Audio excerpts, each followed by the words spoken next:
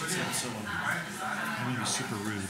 Yeah. I have a 1 o'clock at Central, so I'll probably be zipping out to my 1 o'clock meeting. So No worries. So if I totally ignore you, I will not be offended. Oh, good. I can just click on here. does that work? Oh, that's good. I think it works.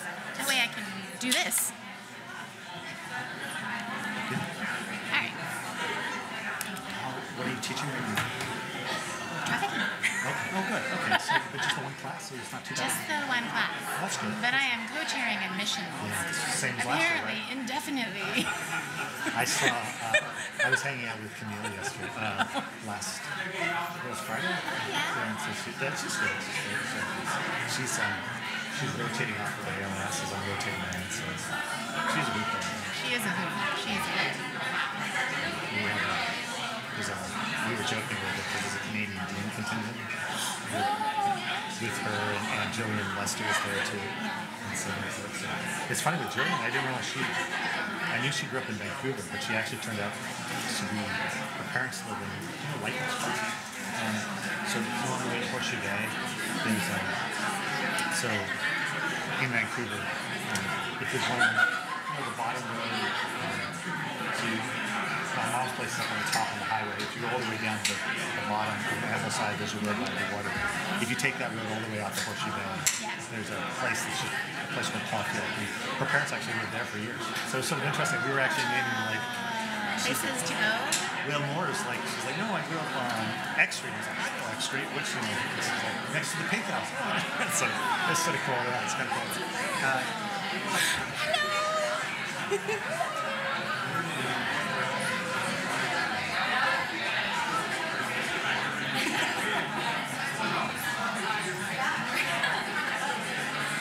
Lots of pictures.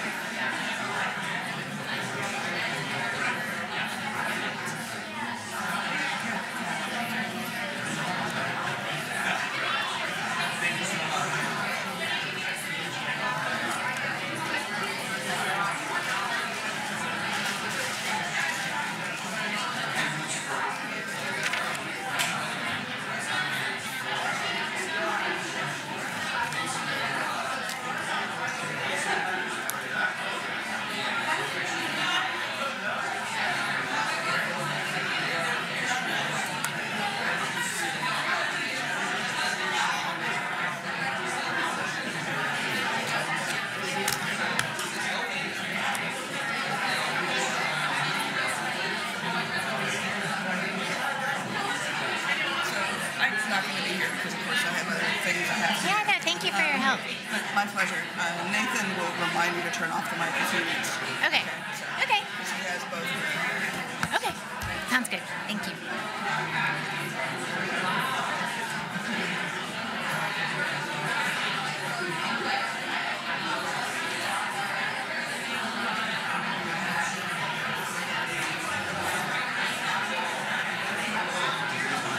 Last time we were here,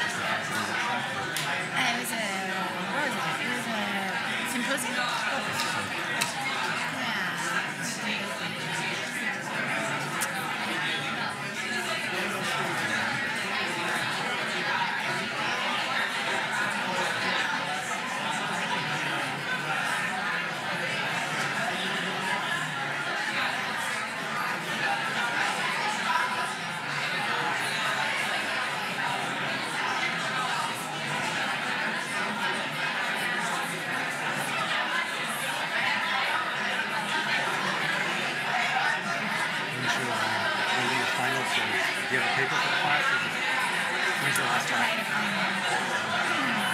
But it's only worth 40%. It's funny, I didn't do the same thing. I was about it 20 times, and it's December 6th. I'm like, oh my gosh, it's coming up pretty quick. I may be writing a final during Thanksgiving. Yeah, that's actually not a bad strategy. Sorry, Dad, gotta go. Janie and I have to go to a coffee shop. Why doesn't Ashley and Leslie stay with Dad here and keep them out? Because I have a paper due on the 2nd, so That's tough too. You guys really leave the center as well, right? So, yeah, I leave in the afternoon, which is good. I need time to write. Ashley been traveling a lot, or you been to that? I know because he called me from San Diego or from Orange County, so sounds like he's been. He has been traveling. I think, yeah. Yeah, and usually it's a travel rush. Yeah, it sounds like he's got the. It sounds like he's got the presenters class. They're asking him to be our panels and stuff for clients. Sorry. Anyway.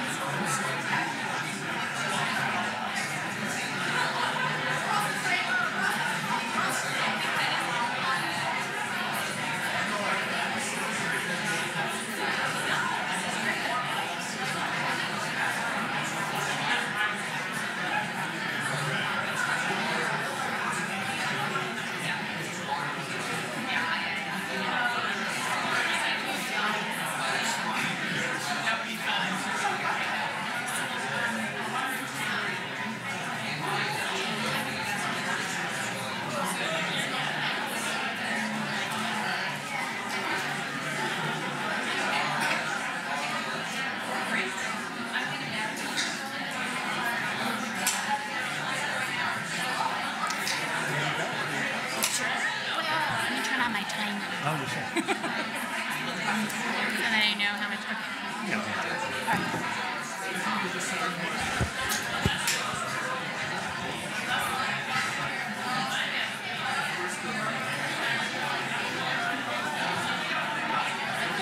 Just give me one more second. That's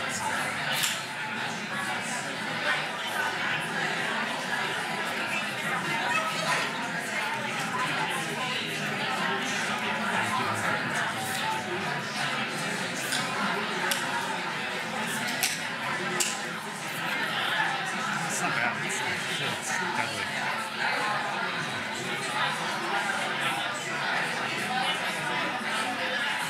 Almost everything goes out. Hana. Well, good afternoon and welcome. Thank you for coming to this year's 2019 Jerome Hall Lecture at the Law School. Jerome Hall was a beloved faculty member at our school from 1939 until 1970. He was a pioneer in interdisciplinary analysis of legal problems, and his scholarship on criminal law and jurisprudence was internationally recognized. Though he passed away in 1992, his work is still regularly cited today. Professor Hall's focus and approach has a deep place in our institution's history, and the law school's library is named in his honor. Our faculty continue to embrace Hall's work in their research and writing. His work was driven by the belief that understanding how law develops and its impact on society and culture is best understood through interdisciplinary analysis, and that we understand law better when we examine it through different lenses, situating law in its historic, economic, political, ethical, and social context. It's also a belief that the true culture of democracy requires an informed citizenry that is comfortable talking about and thinking about the law. Both law reflects and defines these basic social values. With this background, the Hall Lecture Series brings influential and remarkable scholars to the Maurer School of Law each year. Recent lecturers have included Malcolm Feely from UC Berkeley, Rachel Moran from UCLA Law School, Thomas Green from the University of Michigan, Sanford Levinson from the University of Texas Law School, and most recently, June Carbone from the University of Minnesota School of Law. Today, we're very fortunate to welcome one of the nation's leading scholars on human trafficking and labor migration as this year's 2019 Jerome Hall Lecturer, Professor Janie Chuang from American University's Washington College of Law. Professor Chuang has had an impressive career. In addition to her scholarship, she has served as an advisor to the United Nations, to the International Labor Organization, and to the Organization on Security and Cooperation in Europe. She served in leadership positions with the American Society of International Law and the International Law Association. She is currently a member of the Freedom Network USA and a member of the Modern Slavery and Trafficking Working Group for the Gilder Lehrman Center for the Study of Slavery, Resistance, and Abolition at Yale University. She's a widely read and respected scholar with the most recent book focused on the law, policy, and practice of human trafficking. A graduate of Yale University and Harvard Law School, she worked as an attorney at Cleary Gottlieb, practicing in the area of international law and international arbitration, and ran an international human rights clinic at American University before serving as an Open Society Fellow in Indonesia and teaching at the University of Toronto. Please join me in warmly welcoming this year's 2009 Jerome Hall Law Lecture.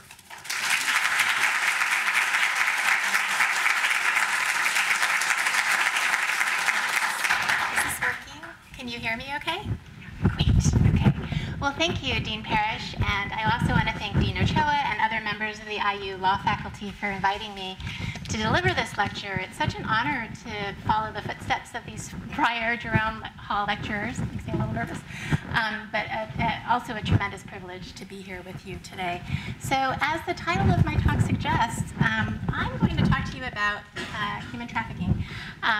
And kind of give you a sort of broad, sweeping overview of the field. Next year, 2020, marks the 20th anniversary of the modern anti-trafficking regime. And I think it's safe to say that those who developed that regime had no idea what it would become. And so my talk is intended to give you a sense of all the major shifts in the movement and to give you a sense also of some of the challenges we face now and to identify some of the questions that we'll have to confront as we go forward in our efforts to combat this human rights abuse. So I'm going to start with the birth of the modern anti-trafficking regime. So during the mid-1990s, international institutions and human rights organizations were reporting increased incidents of trafficking on the ground. We had learned from the Balkans conflict that there was sexual servitude of Bosnian women in Serbian brothels. Human Rights Watch issued a series of reports in the mid-1990s about trafficking in Southeast Asia and South Asia. But we were also seeing that trafficking wasn't occurring just in the sex sector, but also outside and in many sectors of the global economy, including agriculture, construction, forced begging, camel jockeying, to name just a few. So, for example, here in the United States, we had dozens of deaf immigrants from Mexico who were forced to sell trinkets on New York subways. And so, as a result of all of these reports of trafficking, human rights organizations started pushing for a more expansive definition of this concept of trafficking. Because what we had at the time was an international treaty known as the, from 1949, that defined trafficking as really just limited to trafficking of women and girls into the sex sector. So there was a desire to expand that concept of trafficking to include trafficking into non-sexual labor sectors. At the same time, countries were increasingly concerned about border security, and particularly the role of transnational organized criminal syndicates in facilitating clandestine migration. So there was an effort made to develop a transnational organized crime convention, and a decision ultimately to attach to that convention a protocol that dealt with trafficking. This is an important moment because what happened with this move was it set the framework for trafficking. It framed the problem as a problem of criminal justice, right, as opposed to a human rights issue. So this treaty, it's important to note, was negotiated through the organs of the Crime Commission of the UN as opposed to the human rights organs of the UN. And that had consequences that you'll see throughout the talk. The framing of trafficking being a problem that was best addressed through aggressive prosecution of traffickers and the rescue of victims. So very quickly, the trafficking protocol is based on 3 priorities, known as the 3 Ps. This is actually a policy platform that was developed by the US government, which actually led negotiations over the protocol. So these are the 3 priorities. but the clear emphasis of the treaty is on prosecution. So if you were to actually look at the terms of the treaty, you would see that the language relating to criminalization are all framed, all of those provisions are framed in the language of states shall criminalize these activities, whereas the provisions that dealt with protections of trafficked persons are framed in the best of UN aspirational language. States shall endeavor to take appropriate measures within their means to protect and provide assistance to victims. And so that is the framework we had. That is what the first modern anti-trafficking treaty does with this problem. It also defined trafficking and came up with an astoundingly unwieldy definition of a phenomenon that has, I'll note, has been a point of much contention ever since. We're still debating what this definition actually covers, even now, 20 years later. But to break it down for you, trafficking involves 3 elements. One is an act involving recruitment, transportation, movement, harboring of a person. Second element, by means of force, some form of force, fraud, or coercion for the purpose of putting someone in exploitation. Now, exploitation isn't defined, and that's by design. There is a list of forms of exploitation, so included within there, as you can see from the slide, forced labor, practices similar to slavery. But the list that's included here is meant to be non-exclusive, because the drafters of the protocol at the time recognized that human beings, ever so inventive, can come up with new forms of exploitation that the drafters had never even dreamed of. And so they left it open-ended so that it could cover other forms of exploitation that might pop up in the future. So the UN Trafficking Protocol was adopted in December of 2000. But 2 months prior to that, the US government adopted its own anti-trafficking domestic law. And from that point on until to this day, the US government has actually had an outsized voice in global anti-trafficking policy. Despite it being a domestic law, it has long extraterritorial reach by virtue of rankings and sanctions mechanism that's included in this law that effectively has positioned the US in the role of what I like to call the global sheriff on trafficking.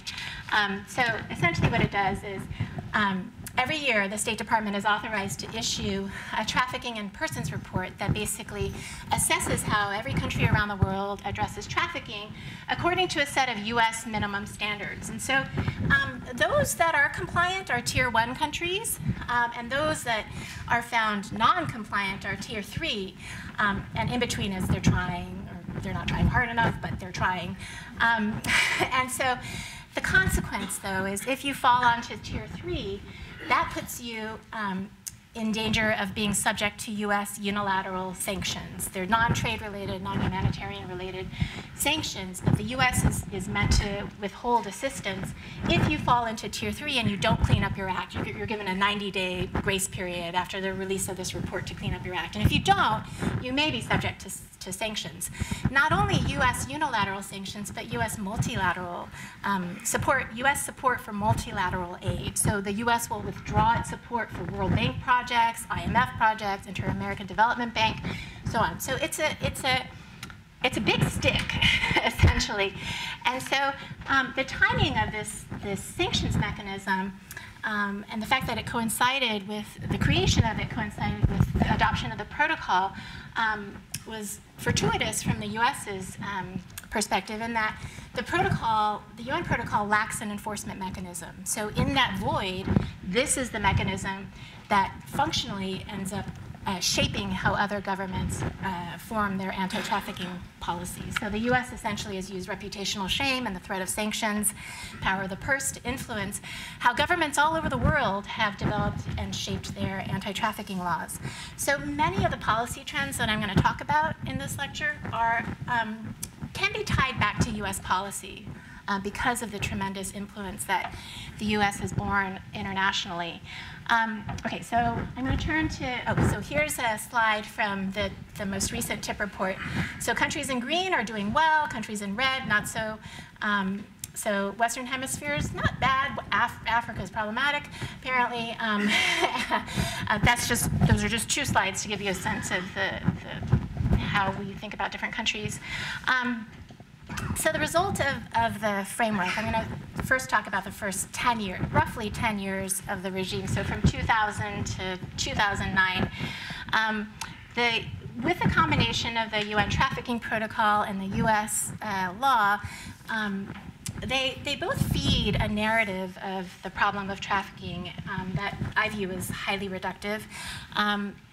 The narrative is that trafficking is the product of individual criminal deviant behavior, and that therefore the solution is aggressive prosecution of traffickers and the rescue of victims. And so we have that narrative sort of encouraged in the TIP report. So when we're assessing how other governments do, a lot of emphasis is put on the rate of prosecution. How many prosecutions are you undertaking? How many victims are you rescuing? And so in terms of implementing this, the Bush administration was had the first crack at influencing governments around the world. And this was at a time when governments, this is right after the UN Trafficking Protocol was developed and adopted. And so governments were quickly trying to develop anti-trafficking domestic laws all over the world. And the Bush administration, with the power of the purse, was able to really affect how governments shaped their laws. The TIP office, or trafficking office at the State Department, in addition to producing the TIP report, also provided technical assistance to governments, helping them develop their national action plans, provided a model law for governments to adopt, technical assistance to create infrastructure to support anti-trafficking prosecutions, et cetera. So a lot of activities on the part of US governments to help other countries deal with trafficking. Another policy the US government pushed during this early period was a position, a highly controversial position about what trafficking entails. So during the negotiations over both the protocol and the Trafficking Victims Protection Act here in the US, there was deep and highly divisive debate over the question of whether or not all voluntary all voluntary prostitution amounts to trafficking. So there's one camp that believes that all prostitution is inherently forced. There's no way anybody could ever choose to engage in prostitution. It's inherently forced, and therefore it is automatically trafficking. There's another camp that believes that trafficking the label should only apply to prostitution that is compelled, so that you have to look for an element of external force, fraud, or coercion. The UN Trafficking Protocol was agnostic, intentionally agnostic on this issue. But nonetheless, the Bush administration, using the TIP report, tried to encourage governments around the world to adopt the former position, which is that all prostitution amounts to trafficking. And it did it through the pressure of the TIP report, but also the restrictions on grants on 2 pots of money. So there's anti-trafficking funds that might be tapped into to provide assistance to governments and NGOs in particular. And then it also attached to PEPFAR, or Global AIDS Act money, so that any state, any international institution, any NGO that wanted Global AIDS Act money, so this is money allotted to HIV/AIDS prevention around the world, any of those entities that wanted to tap that fund had to sign an anti-prostitution pledge, taking an explicit position against prostitution. That led to an uproar. So this is a policy debate, a deep debate, leading to an uproar in the public health community. Brazil would compromise public health workers' access to a vulnerable population, because what we understand in the public health community is that in order to access sex workers or prostitutes, you have to approach them with a non-judgmental attitude. And so you can't adopt an anti-prostitution attitude if you're going to access this population. So large swaths of the public health community was in an uproar as a result of this policy. Meanwhile, on the ground, we saw a number of NGOs created and designed to engage in raid and rescue operations around the world. So this is one such organization, which is now a very large anti-trafficking organization known as International Justice Mission. And what they would do is they would go into other countries and they would raid brothels, pull women and girls out, and then put them in a shelter somewhere. At the time, there was a lot of criticism about the lack of aftercare. They've evolved so that there is aftercare now. Nick Kristof from the New York Times, the columnist, himself reported, and he's somebody who's tracked the trafficking field for years, but one of his first actions was to go to a brothel and buy the freedom of 2 girls in these brothels in Cambodia. And since then has written about the problem of trafficking. So that was kind of the dominant model, right? That this is a crime, we need to rescue the victims. Meanwhile, what doesn't get addressed is non-sexual labor trafficking during this period. So this is a screenshot from a photo of the living quarters of some of the workers in what's known as the Signal case. So a group of about 500 Indian guest workers who came to the United States on the H-2B guest worker program ended up being trafficked. And they were brought here, or they came here in order to, they were pipe fitters and welders, and they had come here to work in shipyards in order to rebuild parts of the South after the Katrina hurricane. But they were subjected to forced labor, charged up to $20,000 each for recruitment fees, promised a salary they didn't receive. They were put in cramped quarters. All sorts of horrible conditions that they faced. So these are the Signal workers protesting. Very clear indications of trafficking in this case, but the Department of Justice refused to prosecute this and many other cases involving non-sexual labor trafficking. So this is a slide that gives you a sense of the prosecution statistics. So during this period, we see at the bottom, you'll see that there's a parentheses that has a number in it. That's the number, that's the portion of cases, that's the number of cases involving non-sexual labor trafficking. So you see that it's a tiny portion of the total number of cases prosecuted. And that's inconsistent with what we knew was the prevalence of trafficking, which is that actually labor trafficking is a much greater problem in terms of sheer numbers of people affected than sex trafficking, yet that statistic is the inverse of that, and quite disturbing as a result. So when the Obama administration came in, there was a decision, a very intentional decision made to try to pivot attention towards non-sexual labor trafficking.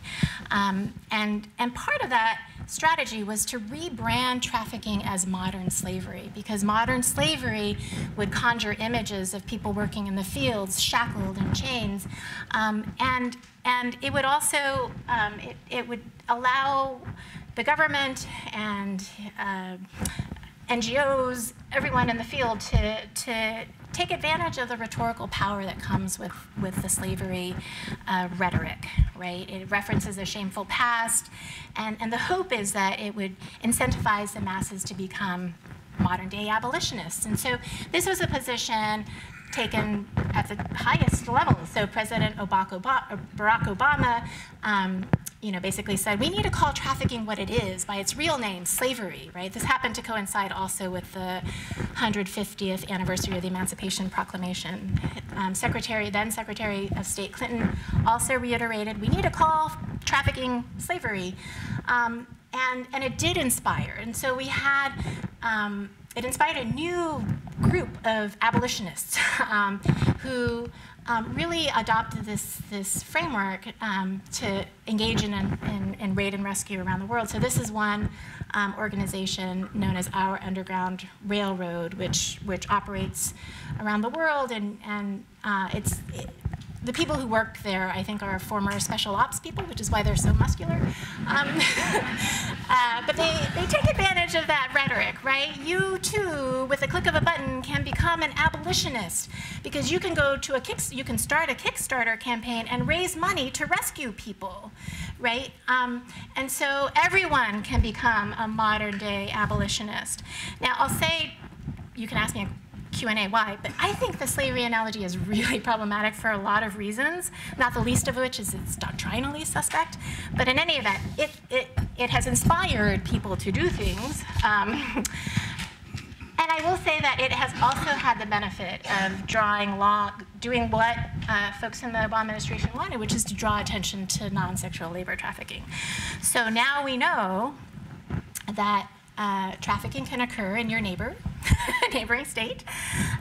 This was trafficking involving children working in egg farms. That trafficking can occur with respect to not only undocumented migrants, but documented guest workers. And also de facto guest workers. So there's something known as the J-1 visa program under the state. It's under the auspices of the State Department. It's a cultural exchange program. That's how study abroad people like Fulbright scholars come in, but it also includes a couple of programs that are really de facto guest worker programs, including the au pair program and what's known as the summer work travel program. And so a story broke during this period about students who were participating in summer work travel who came from all over the world to work in chocolate factory, Hershey's.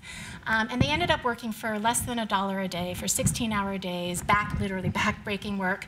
And that sort of opened the door to our recognizing that there are some sort of guest worker programs that exist under the label of cultural exchange, that because they are under the auspices of the State Department, they manage even more than our guest worker programs to escape labor scrutiny. And so a lot of exploitation in the context of that program. And we also came to recognize that trafficking can occur with respect to not just unskilled or low-skilled labor, but highly skilled labor. So we have trafficking of teachers, we have trafficking of nurses. We also learned that US taxpayer dollars are funding trafficking in the sense that within US government procurement chains and government contracting chains, that our US government contractors and subcontractors, a number of them that supply life support services on US military bases in Iraq and Afghanistan, are actually engaged in forced labor. So that became exposed in this period of time as people thought about slavery around the world. We also have a broader awareness of how forced labor connects to our daily lives. And so we now know that the food we eat, the clothing we wear, that somewhere in the supply chain there very well may be forced labor that leads to the production of these products. We're assisted by a website that was commissioned by the State Department known as Slavery Footprint. So if you ever go to this website, you can take a survey and you essentially answer these questions about your consumption habits. And then at the end of the questioning, they give you a number that tells you how many slaves support your daily life. And that can be shocking. And the goal is to encourage ethical consumption. Like this. So we have a few measures being developed. They're small steps, but they're steps nonetheless to deal with what we now know about the prevalence of trafficking. And so one of them is the California Transparency in Supply Chains Act, which is a disclosure requirement. So basically, if you're a company that earns more than $100 million in gross revenue worldwide, and you're operating in California, you have to have a website. Somewhere on your website, a disclosure as to whether or not there's forced labor in your supply chain. You have to attest to whether what measures you've taken to look for forced labor or slavery, and you have to disclose it. Now, you could disclose it that you do have forced labor and slavery in your supply chain. It doesn't require you to actually do anything about forced labor. You just have to confess to it on your website. We also have an executive order that requires that now US government contractors and all their subcontractors beneath them have to try to not engage in forced labor. Enforcement is a question, but nonetheless, there's government contract clauses now that say that they won't engage in forced labor. And now we're also bringing trade law to bear. in that we have laws that now allow Customs and Border Patrol to turn away any imports that are made with forced labor somewhere in the supply chain. And so this has really come about in the last year or so. We have CBP is issuing these withhold and release orders, they're called. And so we're turning away pajamas that would otherwise go to Costco, tuna from Vanuatu. We're also turning around gold from the DRC, rubber gloves from Malaysia, and tobacco from Malawi is also subject to a WRO. So there are a number of actions being taken to deal with to address the forced labor in the supply chain. So all of these developments reflect are pushing us towards a broader understanding of trafficking than certainly that held by the UN Trafficking Protocol drafters. The sobering reality is that we can't prosecute the problem away, right? So this is from the 2019 TIP report. You see statistics of worldwide prosecutions. Again, the parenthetical is the number of labor trafficking cases. So only in 2018, only 11,196 cases prosecuted. Of those, 450 for forced labor, non-sexual labor. So that statistic is all the more stark and disturbing when you think about what we're saying is the global statistic of the trafficking slavery phenomenon worldwide. So right now, the statistic is 40.3 million people worldwide. I invite you to ask me about the statistics. Problematic in some ways, but regardless of whether or not you take the 2012 number or the 20.9 million number or the 40 million number, it's still a lot larger than the number of people being prosecuted, or number of cases being prosecuted. This is the statistic from prosecutions within the United States. So labor, a very small portion of the total prosecutions. And so, again, we can't prosecute this problem away. And we're coming to the realization that these post hoc solutions aren't working. And so we need a much more robust approach that really gets at prevention of trafficking in the first place. And that part of that is addressing these really deeply embedded societal structures that enable, if not encourage, extreme exploitation, particularly of migrant workers. And so we've got to look at our labor migration frameworks much more closely that allow employers to treat guest workers as disposable labor to be employed on the cheap and afforded minimal rights protections. And that to prevent trafficking, we have to acknowledge and address the fact that trafficking and broader worker exploitation, they're not different phenomena. They're just different in degree, not in kind. And so if we address broader worker exploitation, we can try to prevent these situations from escalating into situations of trafficking. So we've got some knowledge of the labor piece of it and some activity dealing with trying to expand labor protections or a lot of advocacy efforts in that direction.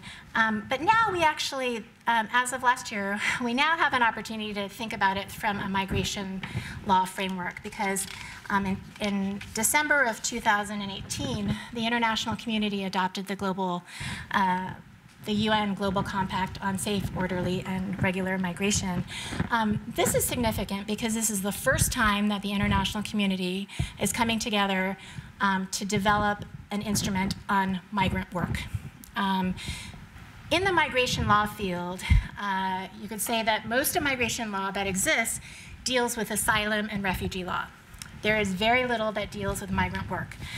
We have less than a handful of treaties dealing with migrant work, and they're notoriously poorly ratified. And those few countries that have ratified those treaties are countries of origin rather than countries of destination where migrant workers work and are most immediately in need of protection. So they haven't been that effective. And so we now have this international cooperation agreement. It's a non-binding instrument, I'll say up front. And also important to note is that the US pulled out of negotiations when the Trump administration came in and tried to convince other countries to pull out as well. And they did manage to get some countries to pull out. But most countries around the world have actually adopted the agreement. And so the agreement covers 23, it has 23 objectives. These are the objectives. And there are a few that are particularly meaningful for anti-trafficking, that could be useful for anti-trafficking. So for instance, prohibiting recruitment fees, restricting employer tying of visas, prohibiting retaliatory termination and deportation of workers who complain about working conditions. But the other thing that, and I'll just say that underlying these objectives, as with any migration law or policy, are three competing, underlying the GCM are three competing objectives: a concern about border control, a concern about access to flexible labor markets, and also a concern about migrant welfare. And so these are really competing, they really are competing objectives. And so the question is, how will these objectives be balanced when the GCM, when states undertake efforts to implement the Global Compact? So one key part of that is the institution that's been appointed to lead global efforts on migration, the International Organization for Migration, IOM. IOM was elevated to this role in the GCM it was quite a controversial appointment because the IOM, for a very long time, operated on the periphery of the UN system. It was not a part of the UN or anywhere affiliated with the UN until 2016, when it entered into an agreement with the UN to become what's known as a related organization. This is the UN operative language. And I point this out because it allows IOM to essentially function how it's always functioned, which is an autonomous, non-normative international organization. Non-normative is key to this analysis because unlike other UN specialized agencies, so IOM had the option to become a UN specialized agency. It rejected that. It decided to be a related organization so that it can maintain its independence. So there are some really important differences between the IOM and, for instance, these are actual UN agencies, all of which have normative protection mandates, right? So their role is to protect particular populations for particular issues, right? Whereas IOM's mandate is basically to just provide migration services to member states. There's no normative guidance as to what it can do. And so it has non-normative mandate. And what's also different about it is it receives project-based funding. So unlike UN specialized agencies that operate on core funding from voluntary contributions from states, IOM has to raise its own money for projects. And IOM, so this is a list of the field offices, 147 countries. IOM has 500 field offices in 147 countries around the world, 10,000 employees. And every one of these offices, in order to sustain their existence, have to come up with projects and implement their projects to earn revenue because they don't have core funding. And so IOM is known for being entrepreneurial because it has to be. It's also omnipresent. As I said, it's all over the world. And what's also unique about it is how embedded it is in the communities in which it works. So it partners with civil society organizations. It's constantly hosting dialogues about policy, including policy debates, and incorporating new actors in those dialogues all the time. So a slide that sort of gets at IOM, the headline says it. IOM engages community actors, local government actors to tackle human trafficking. And so some of the concerns, and there are many concerns about IOM taking on the role of implementer, sort of lead migration agency, have to do with its operational history. Because IOM's approach to migration issues is what it refers to as a migration management approach. It assumes that migration will happen and that really you can't restrict migration from happening, and you wouldn't want to because it would harm the necessary circulation of workers in the global economy. And so the goal, therefore, is to manage migration, to sort good from bad migration, so that migration can be a triple win for everyone, for countries of origin, countries of destination, and the migrants. But IOM's operational history suggests that we can't be entirely sure that it's a triple win in the sense that it's actually a win for migrants. So here's some of how IOM operations have been characterized. So they've been accused of trespassing into the humanitarian space of the normative institutions, so that governments will hire IOM to undertake projects that the normative institutions would never touch. So for instance, IOM has built detention facilities to help countries like Australia engage in processing of migrants offshore, right? So detain migrants on Papua New Guinea so that they don't reach the Australian shore to be able to claim asylum. So IOM has been involved in that. That's known as the Pacific Solution. They've built detention centers, they've run them, they've developed assisted voluntary return programs where there's a lot of questions as to how voluntary the return is on the part of the asylum seekers and refugees who are in this program. So the standard scenario is they're kept in detention so long that and then asked would you rather stay in detention or would you rather return or go somewhere else? And so they have been accused of engaging in activities that arguably violate the principle of non-refoulement, which is don't send somebody back to a place where they could be persecuted or tortured or killed. But that being said, IOM has done also some good work. They have done some really good work with respect to protecting refugees and helping them resettle. They provided safe repatriation services to trafficked people. But it's a mixed record. When it comes to asylum seekers, we know a lot more about their work with respect to asylum seekers, and as I mentioned, highly controversial. But they've also done some work in the migrant work in terms of labor migration. They've created new migration corridors that didn't exist before. So in line with their entrepreneurial ethos, we have field offices that will go to governments and propose that they send their nationals to work in other countries as a way, as a means of gaining remittances and furthering development of the country. And so they've engaged in some pilot projects involving labor migration.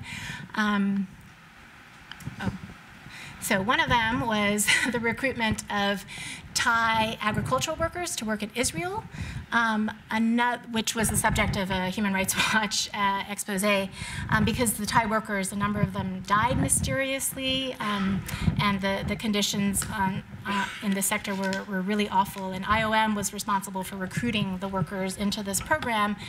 To be fair, Human Rights Watch doesn't really talk about IOM so much, but it was part of this program, and its existence or its participation certainly didn't stop the abuses from happening. There's another program I don't have a visual of that we know a little bit more about, which is IOM's work recruiting Guatemalan workers to work in Quebec, also for the agricultural sector. This was not a migration corridor that existed. It was a brainchild of IOM Guatemala, and they found that managing temporary workers, so they recruited these workers to work in Quebec. Again, some really poor conditions experienced by those workers. But the IOM Guatemala chief of mission that created this program discovered that it's a really lucrative business to engage in recruitment, so he left IOM to start his own private recruitment agency to provide workers for Quebec. So they lost IOM Guatemala ended up losing its market. And then they brought in a new chief of mission who then also left to start his own private recruitment agency, so that the first chief of mission handled Quebec and the second chief of mission recruited for Anglophone parts of Canada. The IOM program ultimately shut down because there was no more market.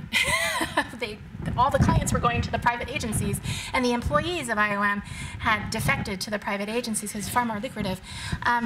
So the two pilot programs where IOM engaged in labor recruitment were not really a success. So ultimately, what we understand from,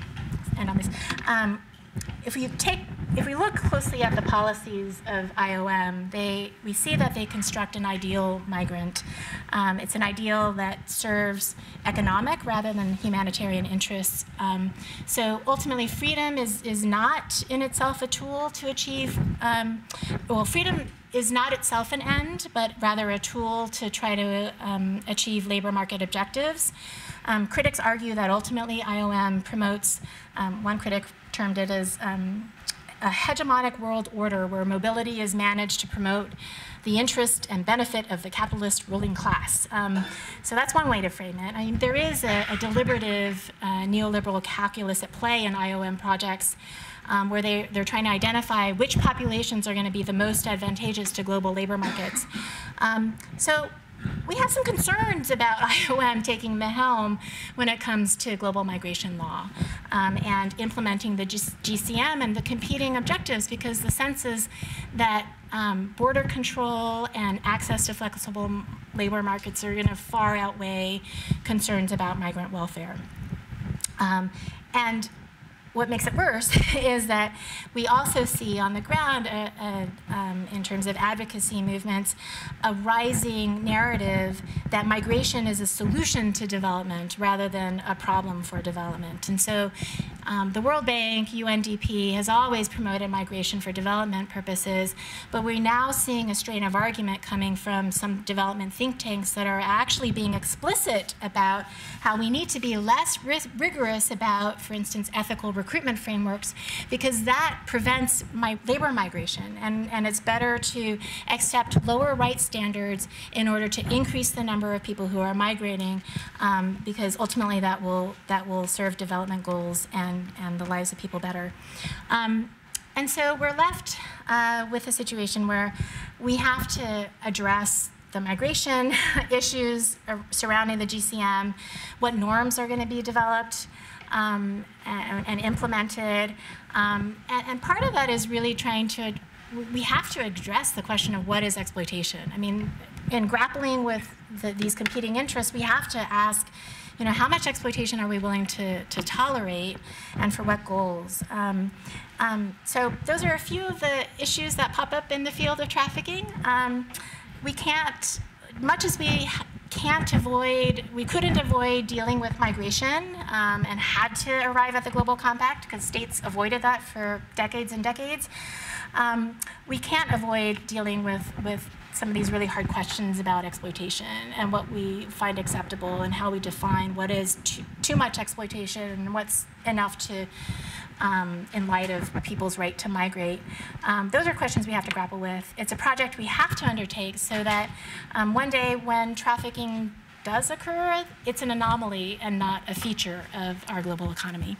So with that, I will take your questions.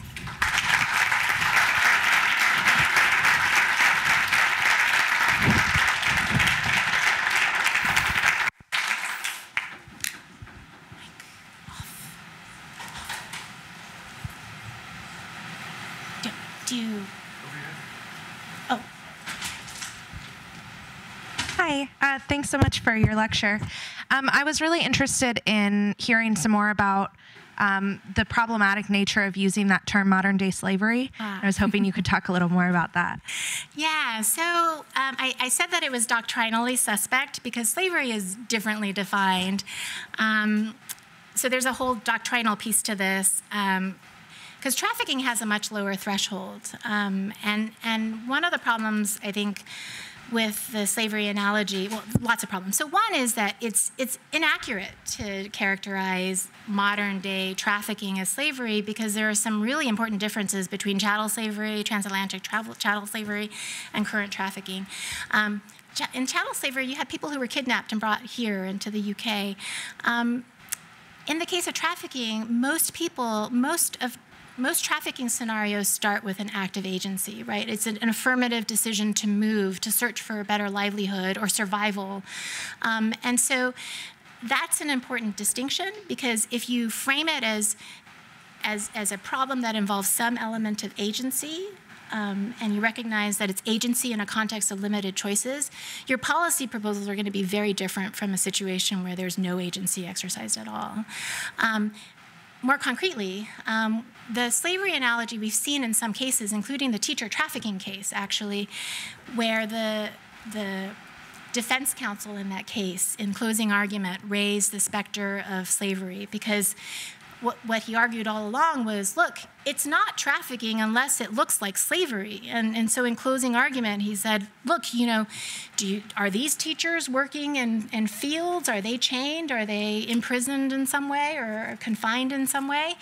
Because in that case, the teachers, they actually testified that they loved teaching. They loved their profession, but they hated the conditions they were in.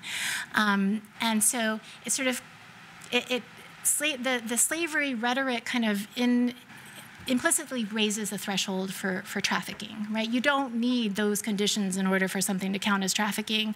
And so the jury ended up not being convinced that this was trafficking, although every element of trafficking was met, right? And so the lawyers in that case sort of look back and they say, well, you know, the slavery analogy really did us a disservice in this particular case. They want a judgment based on, I think, deceptive business practices as opposed to trafficking. So those are a couple of reasons for my objections.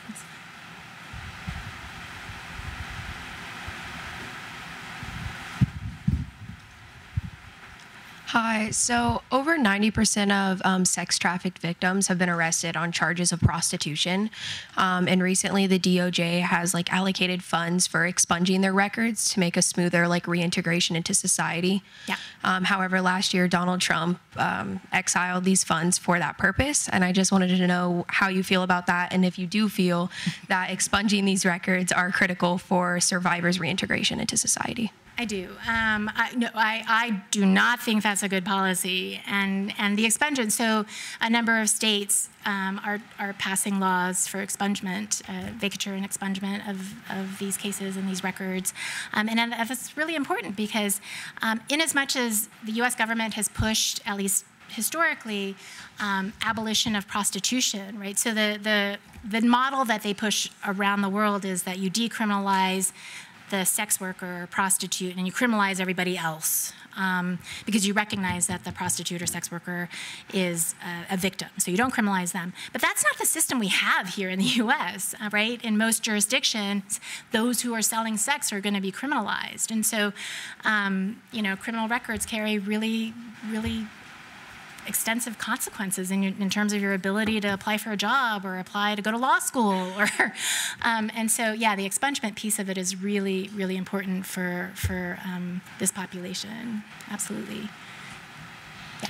Hi. So I wanted to know your thoughts on the intersection of human trafficking and human smuggling, especially as numbers of displaced persons are reaching record high. This summer, I worked on a case where groups of people had paid to come to the U.S., but then along the way it turned into more looking like trafficking, where they're abused or it wasn't what they were told, and so it becomes more like exploitation, and how the existing framework might address that when it's not specifically sex trafficking or specifically labor trafficking. It's more this gray area. Okay. Yeah. So trafficking. So a trafficking situation can. And often does start out as a smuggling situation that becomes trafficking, and we still consider it trafficking because so if somebody let's say a scenario where somebody pays somebody to get you across, or you pay somebody to get you across a border illegally, that's smuggling. That's smuggling is paying someone to get you across the border illegally. The difference between smuggling and trafficking is that there's a purpose of exploitation on the back end.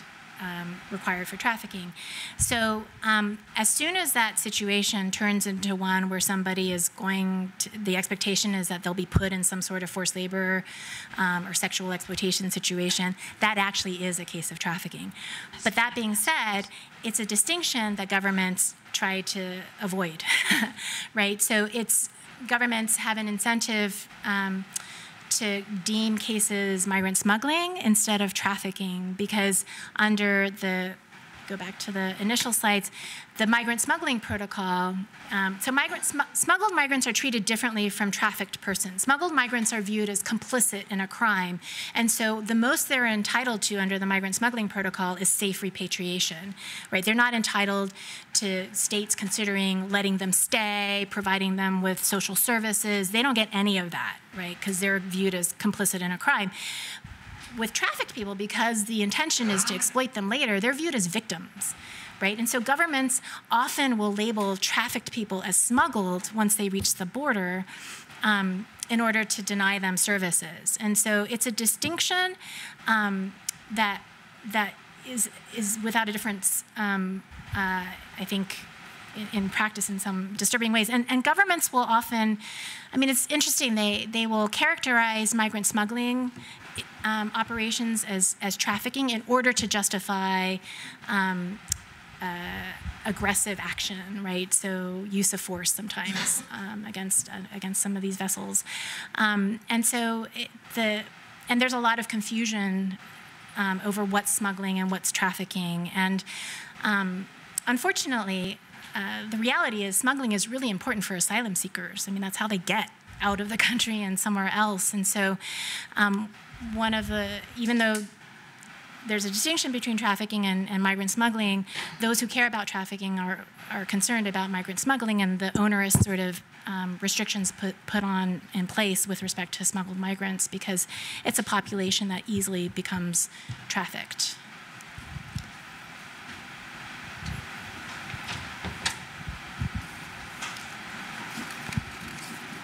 Hey. Hi.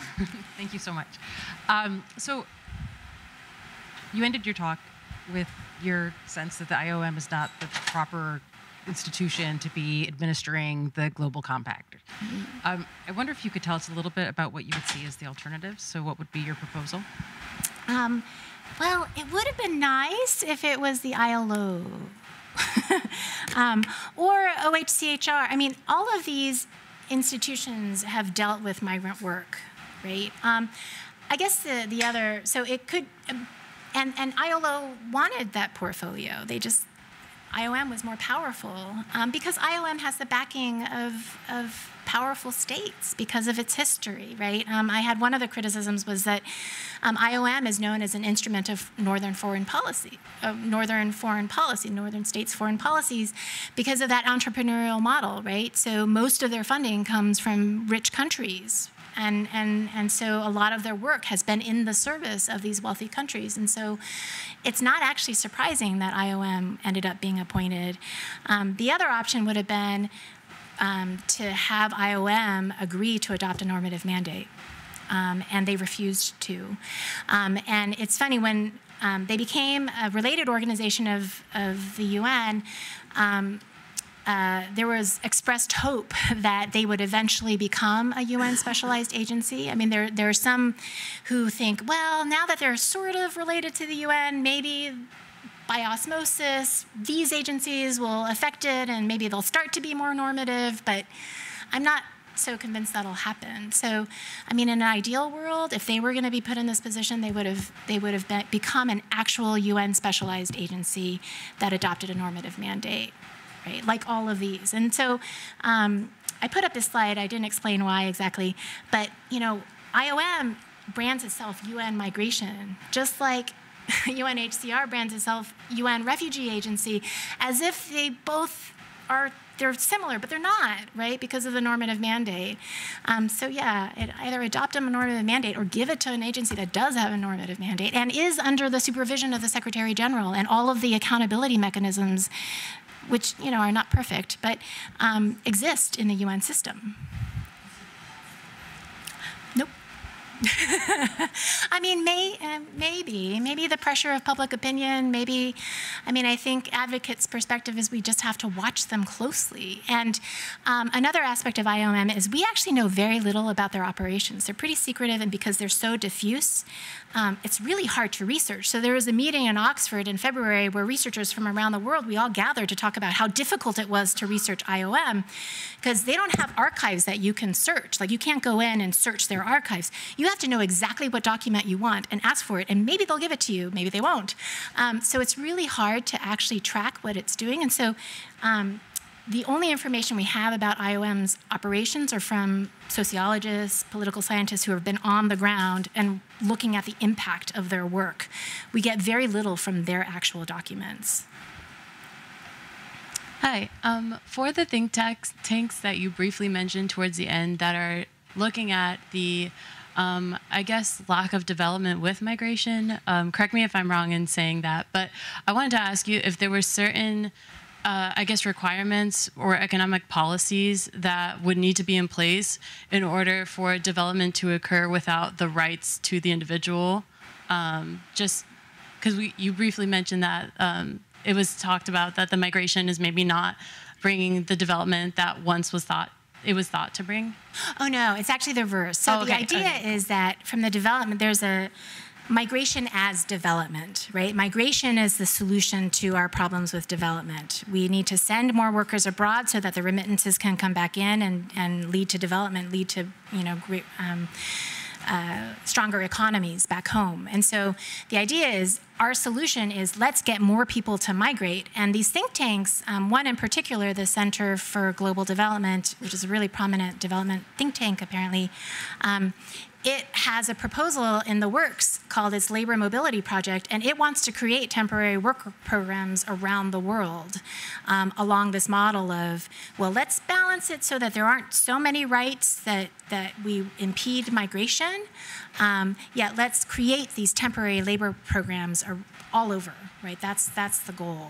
And they're getting significant funding for that. Okay. We're out of time. Please join me in thanking Professor.